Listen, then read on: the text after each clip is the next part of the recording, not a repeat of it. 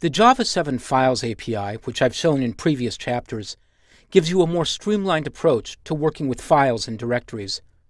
But in many Java applications, you need a more raw approach, the ability to read and write to files working with one byte at a time. So in this chapter, I'm going to show how to work with streams, one of the lowest level approaches to working with the file system. And I'll start in this video with talking about file streams, both input and output. Java supports input streams and output streams, and there are two primary classes that you should learn how to use first, called file input stream and file output stream. I'm going to use them to read and write two types of files, a text file and an image file. They're primarily designed to work with binary data, but by working with textual data, you can see them at work and prove to yourself that it's working correctly. I'm working in a project called Byte Streams, which has two files. One is called textfile.txt, and the other is flower.jpg, a simple graphic file. Starting in the main class, I'll create a try-catch block.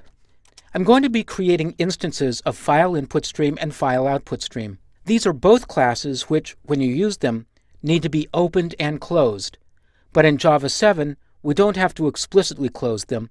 Instead, we just instantiate them inside the try with resources block, and then they'll be closed automatically for us. Within the parentheses, I'll start with a file input stream.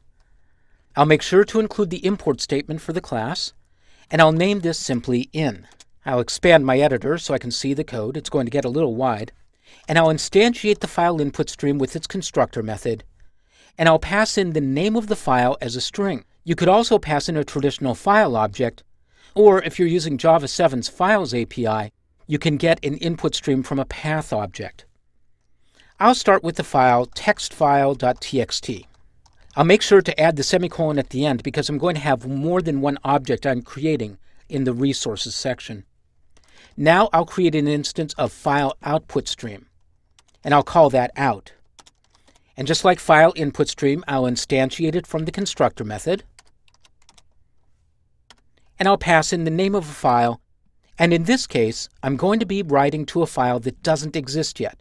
In fact, when you're working with file output stream, you don't have to create the file first. You can simply start writing to it. Now I'm ready to read and write the files. I'll place the cursor inside the braces for the try block, and I'll declare an integer variable named C. I'm naming it C for integer.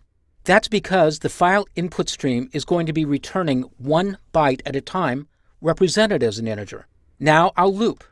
I'll create a while block, and inside a couple of pairs of parentheses, I'll read to the character from the next available byte, using C equals in.read. Notice that there are a number of versions of the read method. I'm using the simplest one that simply returns the next available byte. If I get back a value of -1, that means there are no more bytes available. So I'll use the logic if the return value doesn't equal -1, and then I'll add a code block for the while statement, and I'll write to the output stream passing the one character that I received. Just like the read method, the write method has a number of different signatures you can use. But if all you're trying to do is write a single byte, that's all you need to pass. You don't need to pass an array, and you don't need to pass an offset and a length. So I'll just delete all the other values that pop up there, and I'm saying write that one character to the output file. Now my catch block currently is looking for an exception. That's the high-level exception class. But in fact, there are two types of common exceptions you'll find in this kind of operation. File not found exception, that's an exception that could be called when you try to instantiate file input stream, and I/O exception, an exception that can happen, say, if you don't have proper permissions for the reading and writing operations. So I'm going to replace this very broad catch block.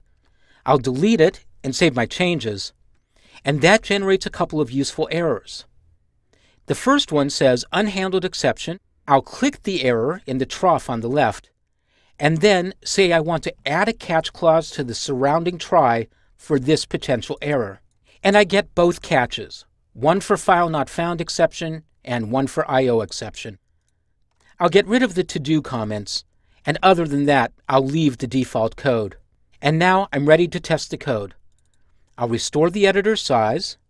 I'll run the application. I'll go to the Package Explorer and refresh, and here's my file, new.txt.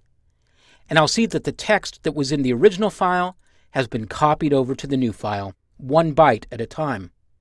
Now, I already mentioned that this approach is typically used for binary files more than for text files.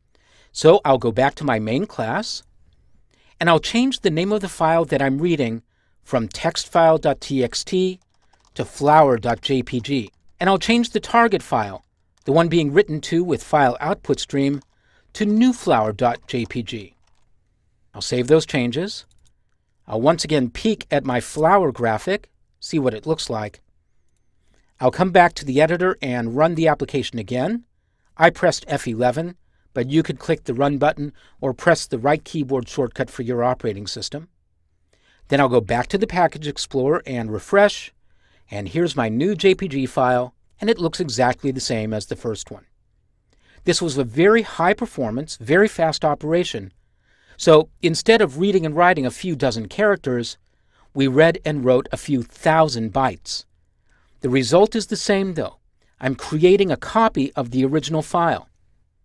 The only thing in this code that's unique to Java 7 is the use of the parentheses after the try keyword.